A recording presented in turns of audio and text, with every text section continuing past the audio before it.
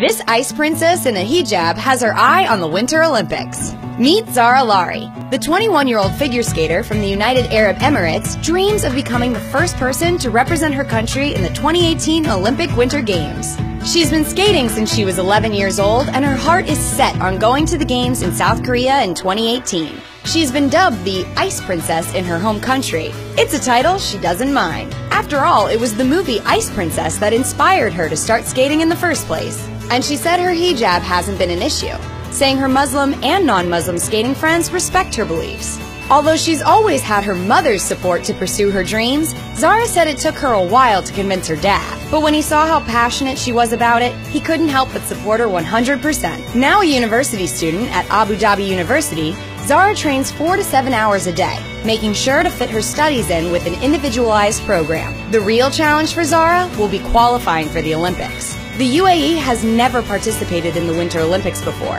and she wants to prove that a hijabi woman from the desert can do it. Even if she doesn't make it to the big leagues, she says she doesn't ever see herself giving up her sport and wants to become a role model for younger Muslim girls who dream of ice skating in the desert. Share to show your support for Zahra and her Olympic dreams.